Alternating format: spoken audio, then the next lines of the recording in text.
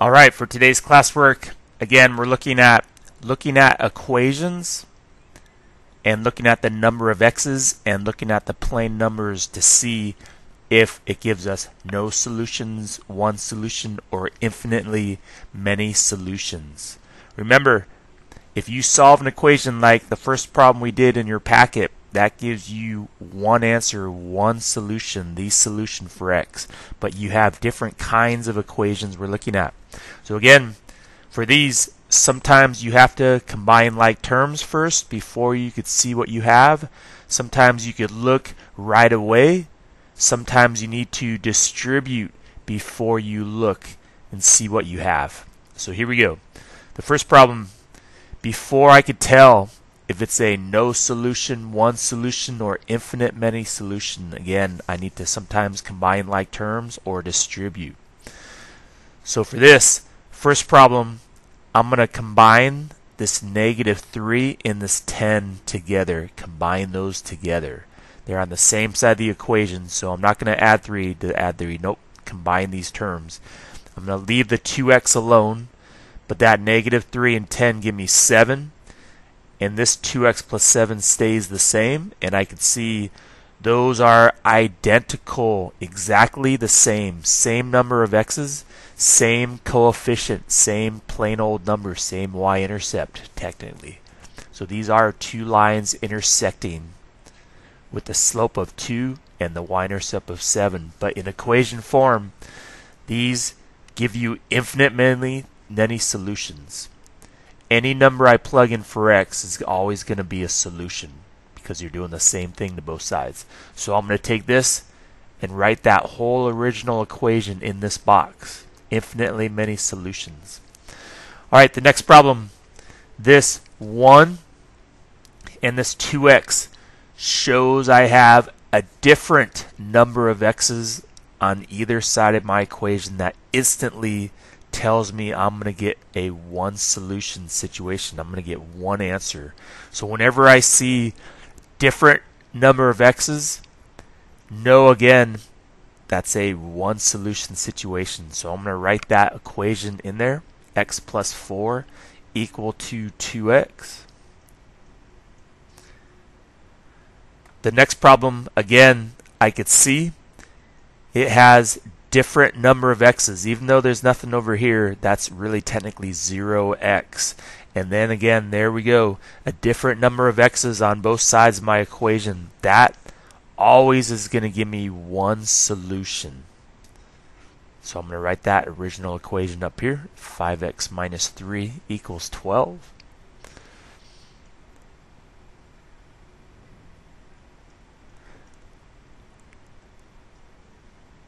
And I wrote 10 there, so make sure you write 12.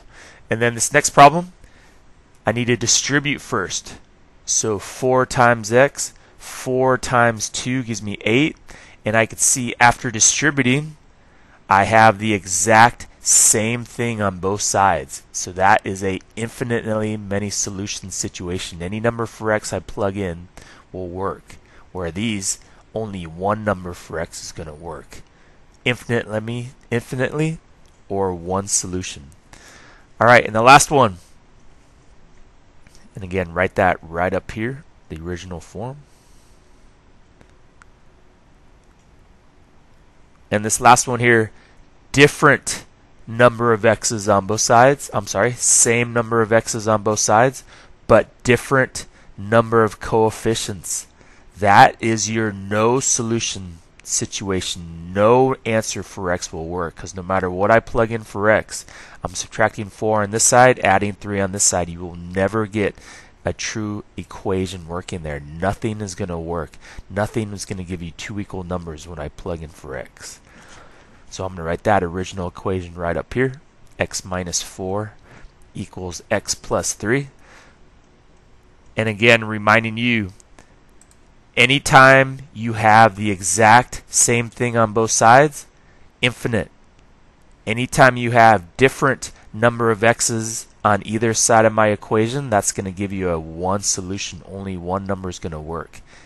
Anytime you have the same number of x's but different just plain coefficient numbers, that's going to be a no solution situation. No number is going to work for x. Only one number for x. Every single number is going to work for x on those. All right, next problem.